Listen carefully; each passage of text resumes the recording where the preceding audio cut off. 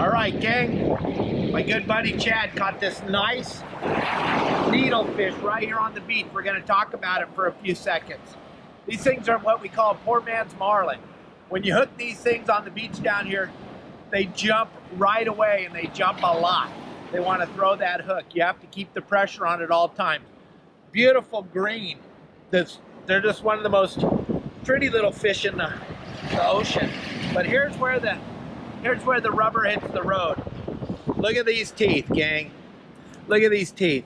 You've got to be very, very careful when you're handling these. Those teeth are gnarly, and they're green. These aren't good to eat. The meat is actually a green color, and the bones are a clear. You'll end up eating bones if you go for these. So look down in his mouth there, Chadwick. Look at that.